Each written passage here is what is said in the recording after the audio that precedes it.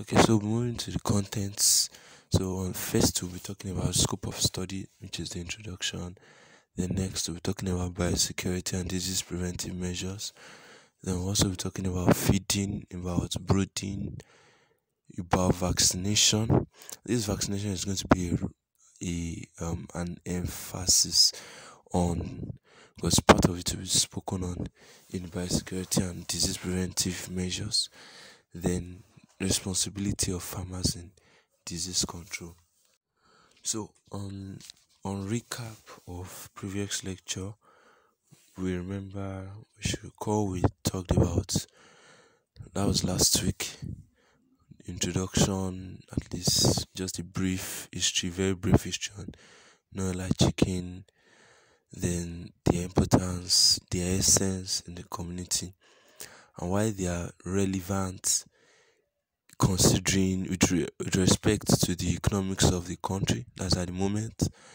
Then also the appearance, we spoke on the appearance, we spoke on feeding requirements, on their feeding requirements and their growth rate, where when they attain maturity. We also spoke on their productivity in in terms of egg and meat production, which are the most important reasons why they are kept. Then I spoke about their hatching and the peculiarities of their hatching, then their housing and peculiarities, then the veterinary care needed. So basically be talking on this, like expounding on this veterinary care today. Please stay tuned. So next we'll be talking on biosecurity and disease preventive measures. Then it's important for us to note that biosecurity is the most cost-effective means of disease prevention, as we remember and we always know that prevention is better and always cheaper. Not just better, always cheaper than cure. So under biosecurity, there are three major arms which we will consider. The first is isolation, second is traffic control, and the third is sanitation. I would want to start discussing on sanitation first, and the choice of sanitation products depend on cost, transport, and degree of operation. So this cost, transport, and degree of operation determine the choice of sanitation products. Then also, it is also important to know that sanitation products involve or encompass products like phenols, the hypochlorites, and the common example is the household bleach, the like hypogic and the likes.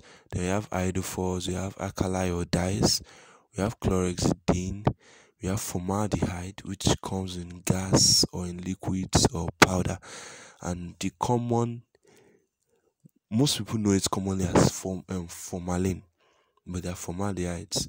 Then we have quaternary ammonium compounds.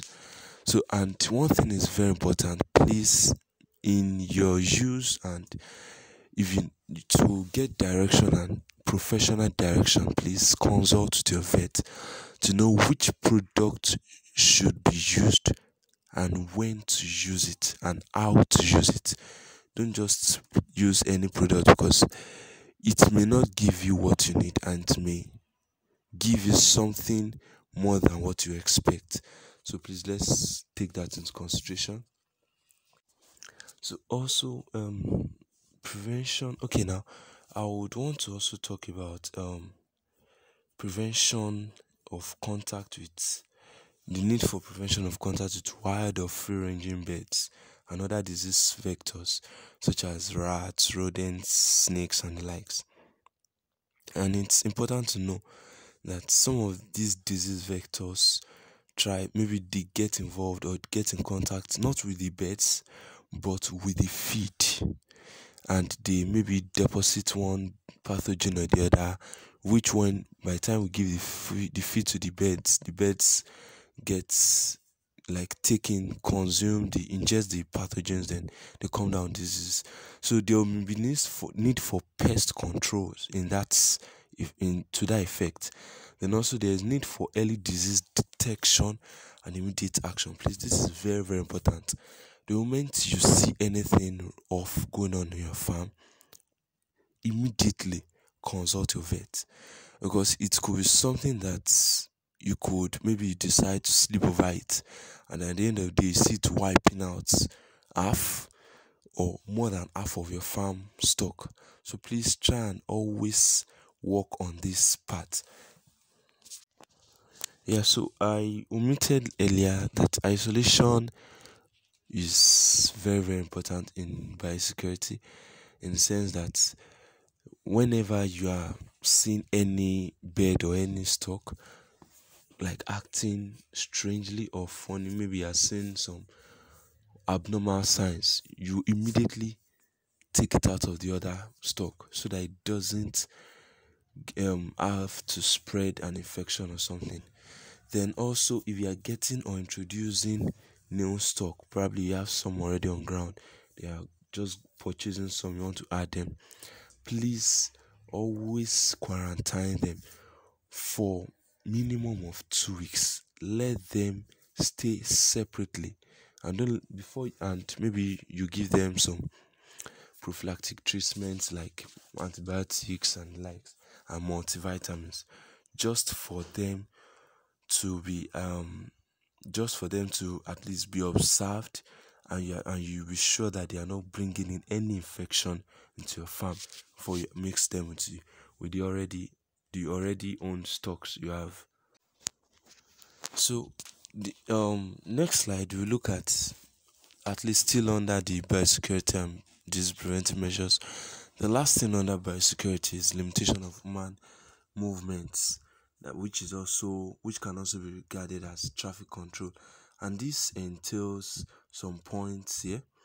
We see the first is a kind of signage, like you create gates at access point to the farm to discourage or prevent unauthorized entry. Then visitors and service providers to the farm should wear overalls and boots provided by the farmer, that's yourself. Then provision of foot washing baits at the entrance of each shed. If you'll be having more than a shed, for disinfection, and like I said earlier in sanitation, there'll be need to get at least a very potent disinfectant, which is also a sanitation product that you keep in the foot dips or foot baits.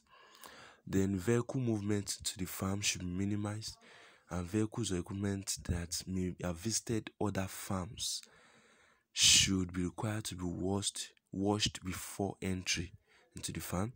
Then people who are or vehicles must move between farms on the same day without a thorough where people or vehicles we have to move between farms on the same day without thorough disinfection between farm visits. Movements are scheduled that in such a way that the youngest flocks should be visited first and the oldest flocks should be visited last.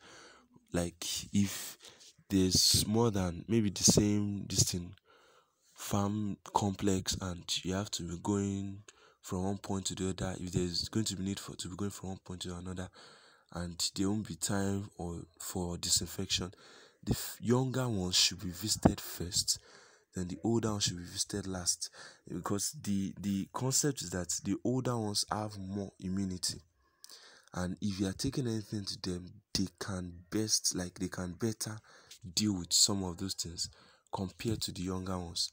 That's the scope. Then finally, we're talking about disease prevention, which entails, like as listed, general husbandry. General husbandry just has to do with you getting and you making sure at every time you have healthy birds. So it just entails every activity targeted at having healthy birds all the time. You're giving them good food, you're giving them good water, you're giving them multivitamins and the likes. Then it also, that's balanced diet also is very important.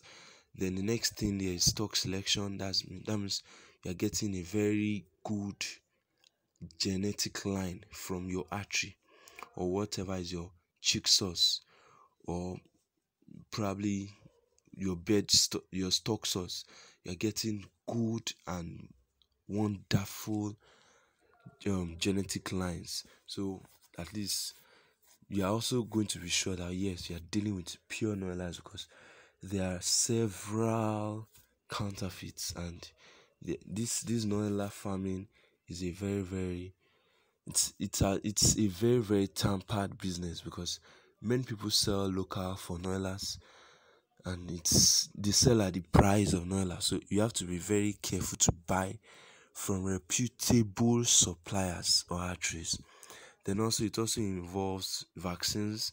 There'll be a slide here that's, I think, about second to last slide that I'm talking about this vaccination, the list of vaccines that will be needed.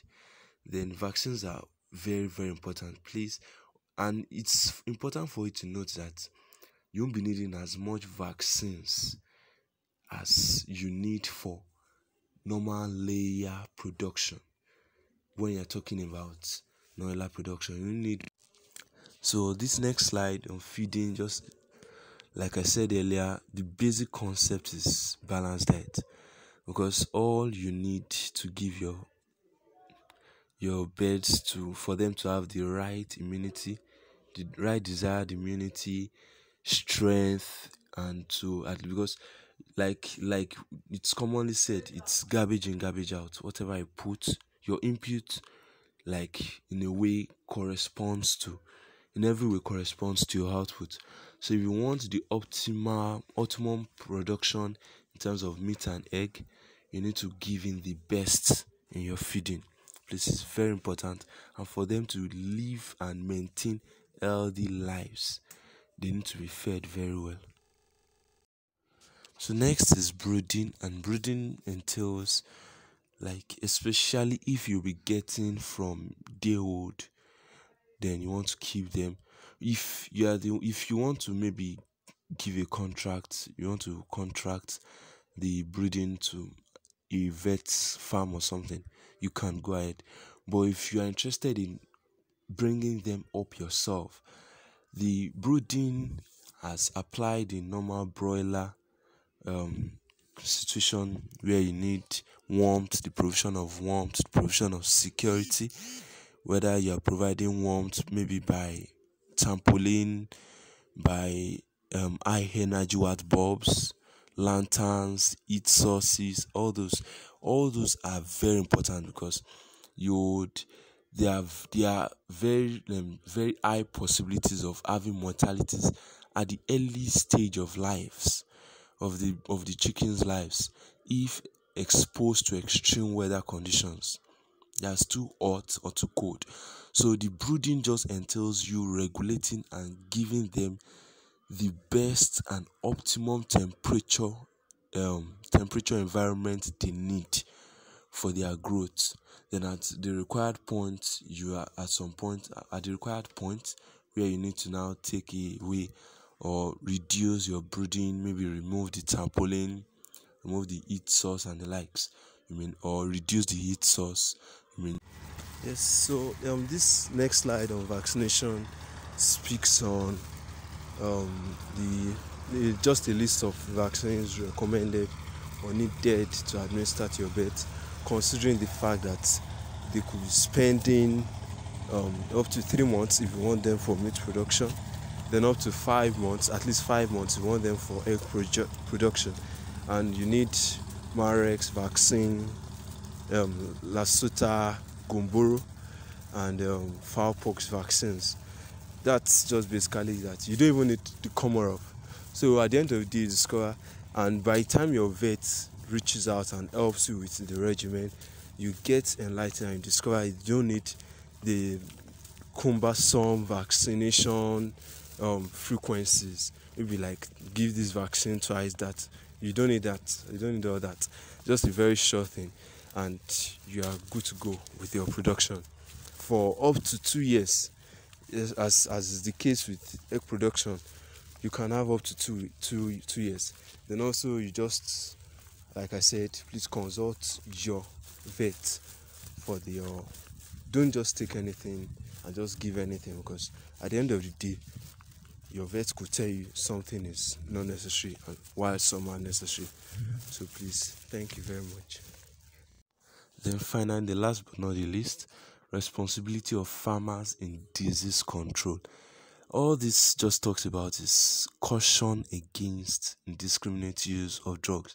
Now, there's a concept called antimicrobial resistance, and it entails the fact that sometimes, maybe because of the indiscriminate and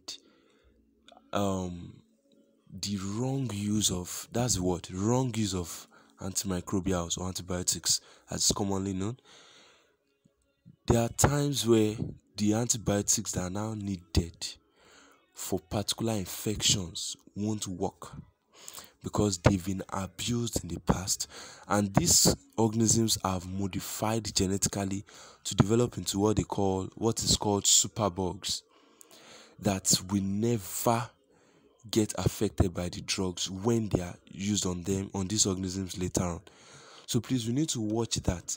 Then another issue is the fact that there's what they call withdrawal periods. Please, we need to also observe that for every drug that is administered, withdrawal periods are always stated, whether on sachets, on the bottles of the drugs. And please, we need to observe that, because if we don't observe the withdrawal periods, there are some residues of the drugs that are still in the meat, even when the birds are slaughtered.